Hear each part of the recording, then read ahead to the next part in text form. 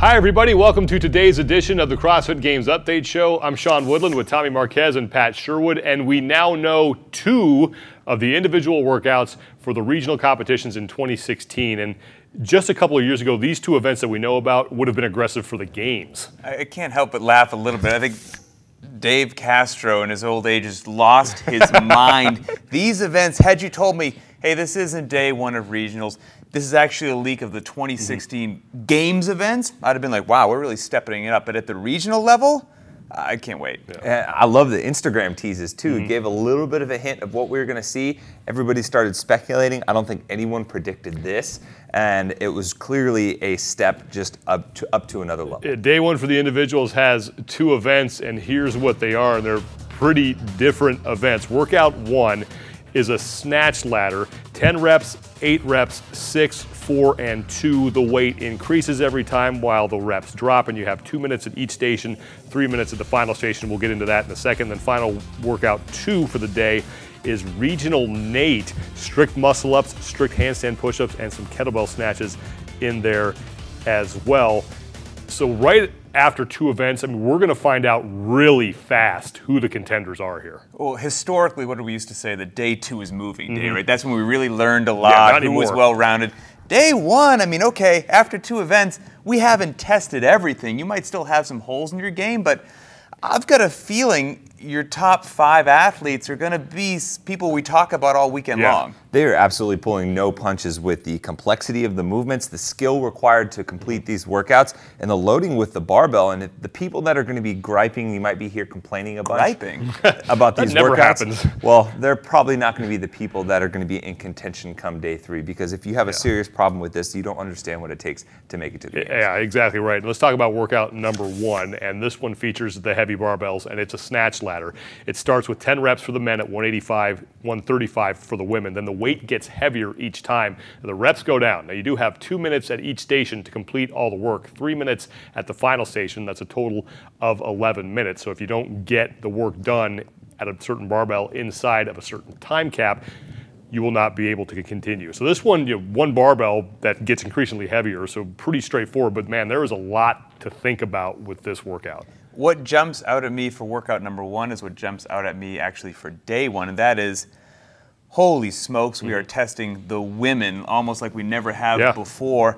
If you take a look back to the snatch speed ladder of the Games last year, I mean, there are some weights that repeat then and they repeat this year, and usually there's kind of a rough percentage from men's loadings to women's loadings.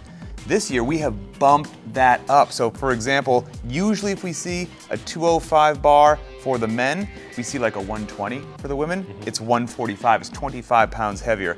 The 245 from the Games last year was 155, now it's 165. So while both genders are going to be tested, man, the women that make their way through that snatch ladder, they've got some skill. Yeah. And because of that loading even more so, what jumped out at me is you have to be sure you're taking care of both your grip and your shoulders the entirety of this workout with your pacing. You don't want to be silly and just blow yourself up on the first 2 barbells because you're comfortable at those weights, and then step up to the next 3 and not be able to peel them off the floor. I think especially for the big dogs, this workout starts at the 225 barbell. So 2 questions about this event. Do we have more people finish or more people who don't finish? And of the people who do finish, what do you think a time that they could hit would be? For me, I think more people are not going to finish just because those last 2 barbells are pretty heavy. And although most regional athletes are going to be able to snatch that, they won't be able to do so under that kind of duress. I'm going to go out and say I think someone might cut the time cap in half, around 5:30, maybe 6 minutes. Wow. It's such a unique, different workout. I'm on that same boat as you. I think there's a reason that speed is not part of the name of this, that it's pacing, pacing, pacing. You know, when we go on social media and check out the athletes' training, what is it traditionally? It's 5 barbells that you blitz through. There's 30 heavy snatches to do in this, so I think whoever wins this thing is going to make that methodical trot through, but I still think that the time cap's kind of aggressive. When you first saw this event, what were some names that popped into your head as far as people who you thought would do well here? Man, well, I went back, looked at that snatch speed ladder from 2015 just as kind of one of my best metrics. Unfortunately, John Para, who won last year, he is not competing at regionals. I'd love to see him, but Ben Smith, Matt Fraser, household names. They did well. I would expect them to do well also. And then on the women, Brooke Entz is so dominant with the barbell. She has to be in the conversation. And then somebody who didn't do well at the games on this event was Camille LeBlanc-Bosnet, got hit with a couple of no reps.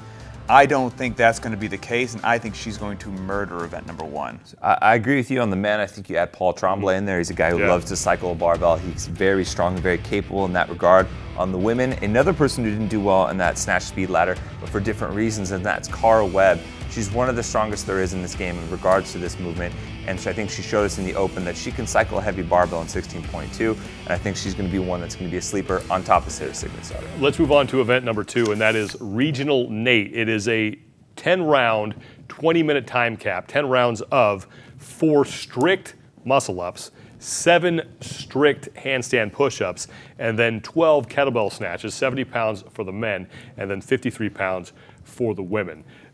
Unlike event number 1, a lot to talk about here, some different components. Where is the sticking point here? I mean, this workout is a huge step up gymnastics-wise, and I think it's going to be a little bit different for men and women. For the men, I think the sticking point is really going to be finding a pace that you can stick to from round 1 through hopefully round 10. Some pace where you can keep moving, you're not staring at the rings or not staring at the kettlebell, not staring at the wall. I think for the women, it all comes down to the strict muscle-up, who's been practicing their gymnastic basics and who has a really strong foundation gymnastics-wise is going to excel. This is also somebody that just in their training has focused on the right elements, shall you say. There's a lot of interference in here. Us regular recreational athletes, we can do a lot of great workouts. Like Fran's a good workout because the pull-ups and thrusters don't really interfere with each other. Games athletes have to be, exactly, games athletes have to excel with a lot of intentional interference. So blow up your shoulders and triceps, well, they don't get a rest when you kick into the handstand push-ups. Neither on the muscle-ups or the handstand push-ups can you use your hips, so it's raw strength. Then you pick up this miserable kettlebell. Okay, you can use your hips, but now you're locking it out, shoulders and triceps, going back. So we're going to see which of these athletes really was intelligent with their training. 10 rounds in 20 minutes at first glance. It's no problem. Yeah, it seems like, I mean, that's aggressive. How many people can finish this, and not only finish it, but maybe put up a time that we didn't think was possible? What's a good time going to be? I don't know if we'll see anyone break 19. Yeah. I think just finishing this workout is phenomenal. You're a superhero if you finish this workout. I've heard some people around the office saying, like, no, you guys are crazy. Like, the top dogs are going to kind of move through this really well. And just the more I think about it, the more I'm like, I think that's a bit ambitious. I think it's almost, even though it's 10 rounds for time, I think it's almost going to be an AMRAP style, and just how far do you get before that clock expires. If somebody does finish it, or a handful, I'm incredibly impressed. Yeah, I guarantee you it's going to be more than we thought. It always is. It always is. Again, what names that come to the top of your head as far as people who are going to just murder this? All right, so here's what I did on this. I looked back at the 2015 Regional Event 6, which had chest to bar for pulling and some strict handstand push-ups at a deficit. And then I looked back at the 2014 Regional, which had the legless rope climb, so you get in that strict pulling. Some athletes didn't compete both years, et cetera, but who jumped out as both? Men, Fraser, Hepner, Cody Anderson, Josh Bridges, Dan Bailey, they all demonstrated capacity in both areas. On the female side, Camille LeBlanc again, so I think she could have a great day 1. Sam Briggs, David's daughter, Holcomb, Haran, Bridgers. So I think there's a good mix, but these are the top names we talk about all the time because they're well-rounded. I mean, it's hard to argue with your pick. You used a great logic there, and I used some of the similar metrics, but I think someone who, like Kari Pierce, who's kind of new to the scene, but has a great gymnastics background, I think will do fantastic in that workout. Michelle Letendre, she seems like she's just solid all the way around. She does things the right way. She practices progressions. And then for the men, 2 guys that seem like freak athletes to me that can just do anything whenever's thrown at them. Noah Olson and Scott Panchik. So I think those 2 guys, they've got the capacity. They just seem to absorb everything that gets thrown their way, and I think they'll be fine. What if I say someone's going to go sub 15 on this? Am I crazy?